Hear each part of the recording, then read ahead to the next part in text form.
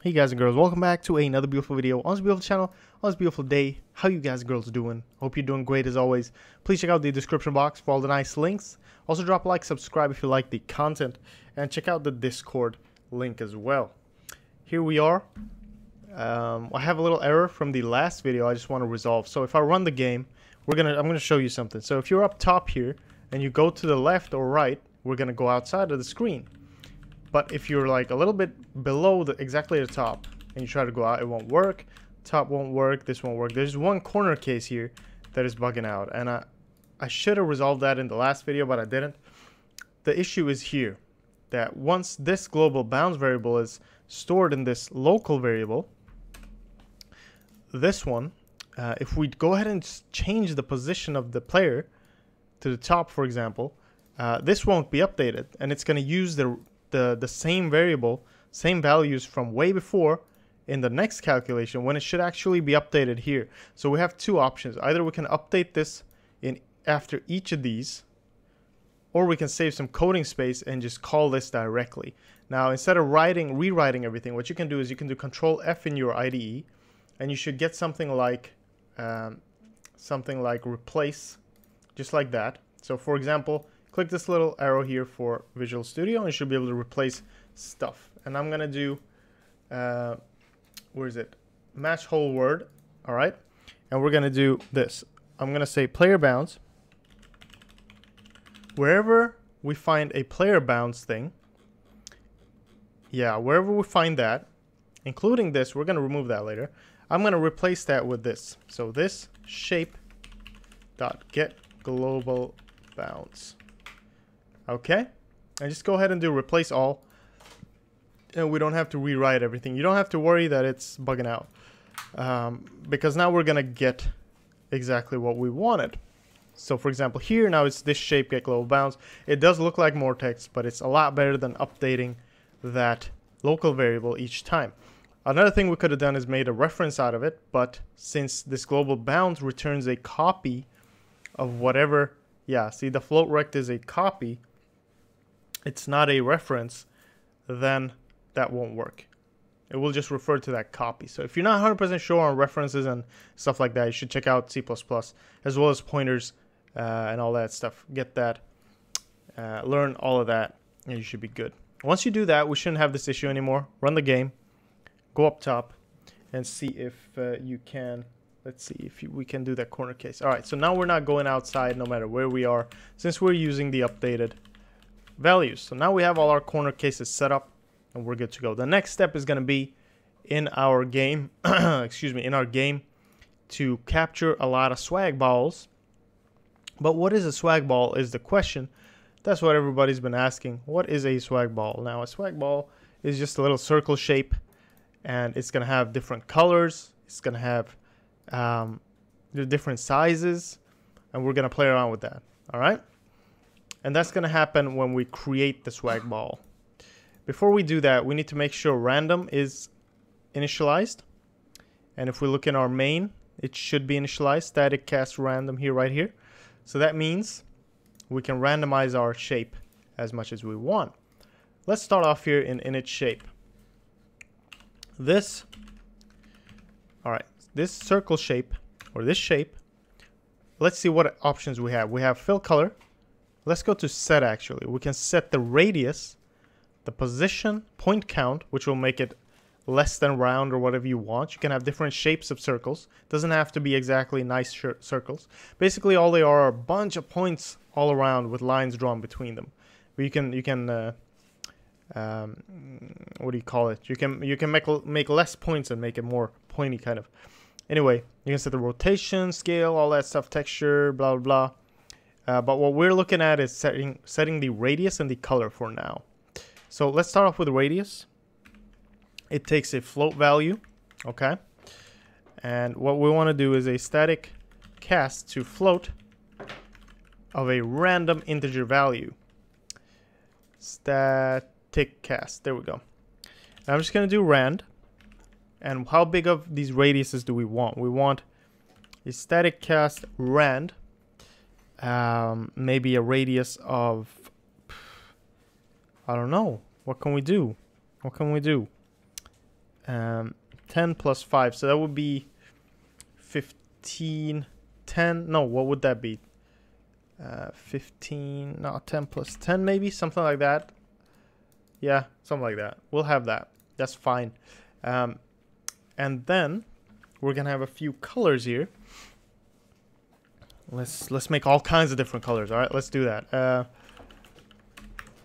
SFML color, and here we're gonna set a lot of random colors. Let's see. Rand. Here we go. 255. Do the same thing here. We might make them transparent. That's not something we want. Like that. +1. All right. What we could do is keep it like that for now, and then we'll play around with that later. This shape.set fill color. Very simple. Good. Now we have a radius and a color that is very random to us.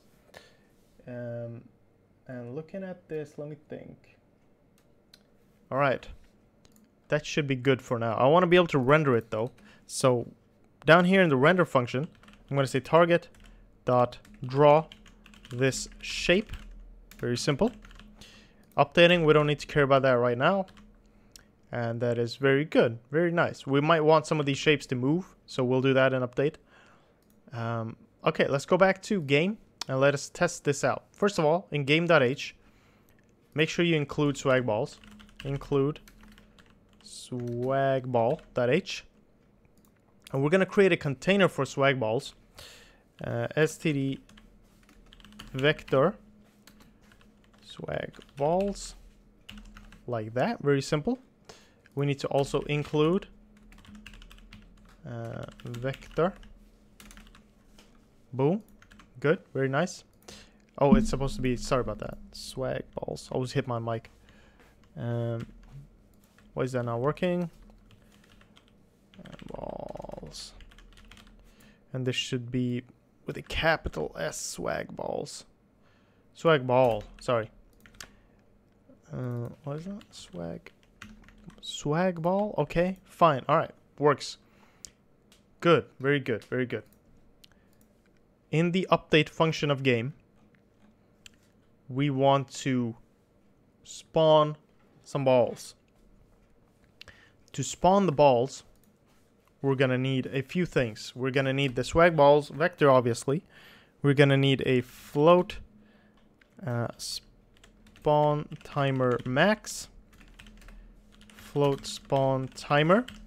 Two things, and then an integer. Yeah, we can use an int or an unsigned, whatever. Int max swag balls. Three things that we want to initialize. And we'll do that up in game.cpp in init variables.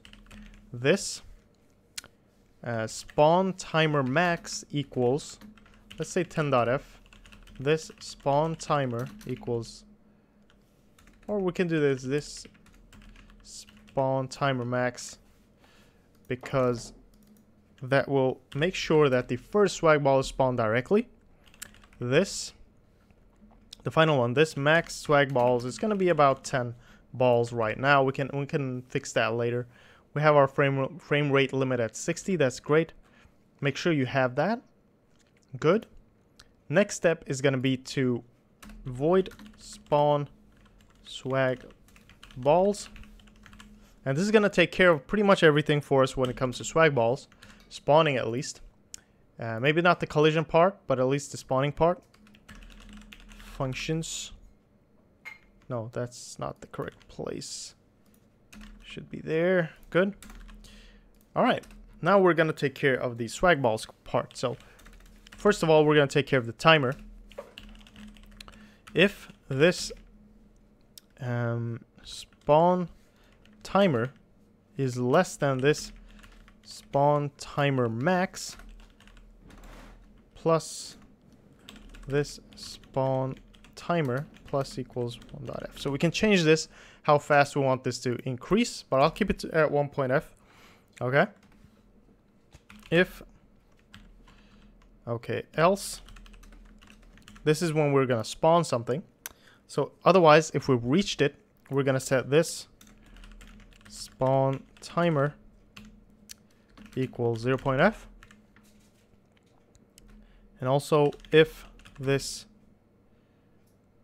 swag balls, so our container of balls, if the size of that is less than this max swag balls, so just to limit how many balls we can spawn, then we're gonna do all this stuff.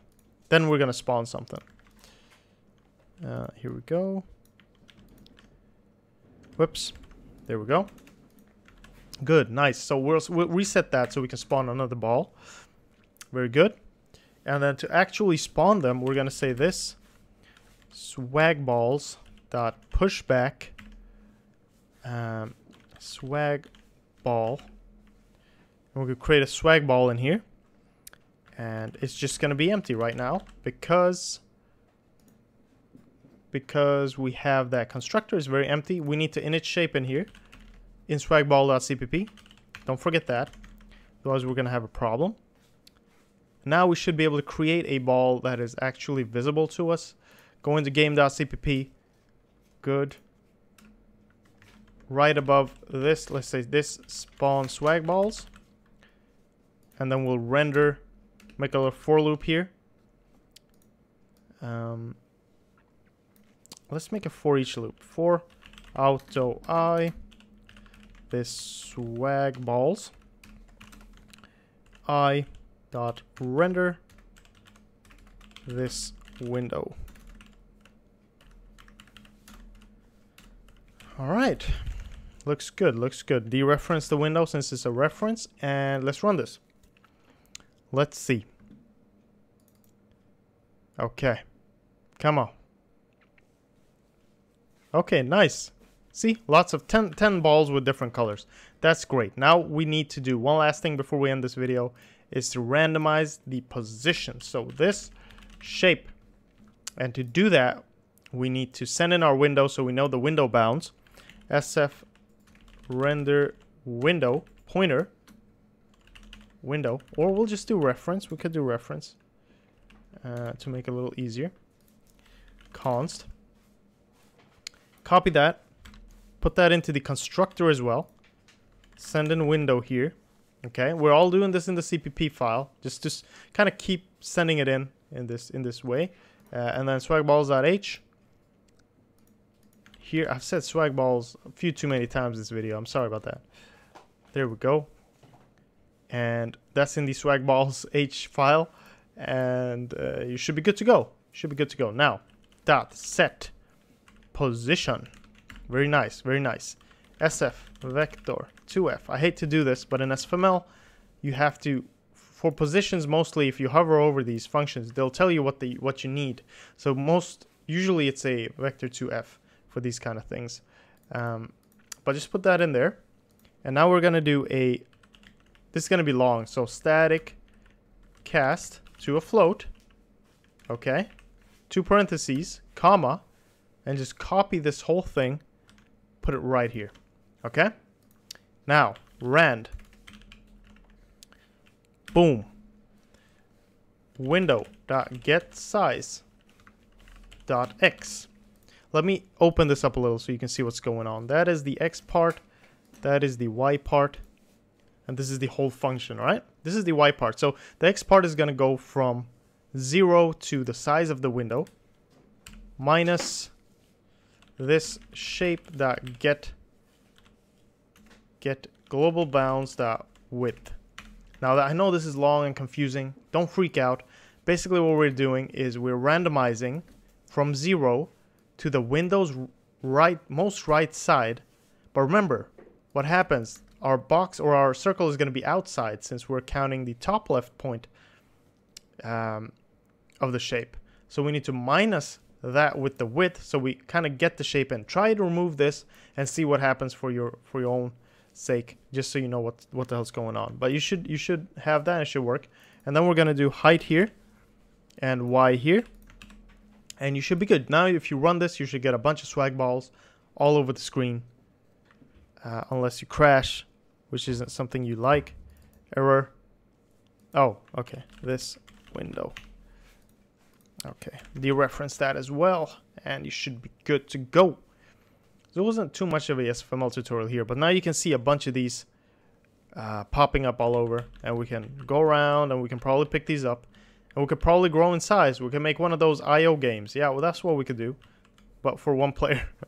So that's cool. I don't know why this is coming here since I put it at 0, but whatever, we'll figure that out.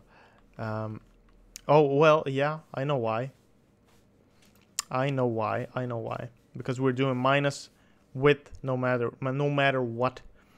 But yeah, don't worry about that. We'll fix that in the next video. Thank you for watching. Hopefully you learned something. I know it was a little fast and jumpy, but try to slow it down. Pause the video if you don't understand some things. Try to deconstruct the code. Do stuff on your own. Find out some ways you can customize this even more. All right. Thank you so much. Take care. Check out the description box. Drop a like, subscribe if you like the content. I'll see you guys and girls in the next one. All right. Bye bye.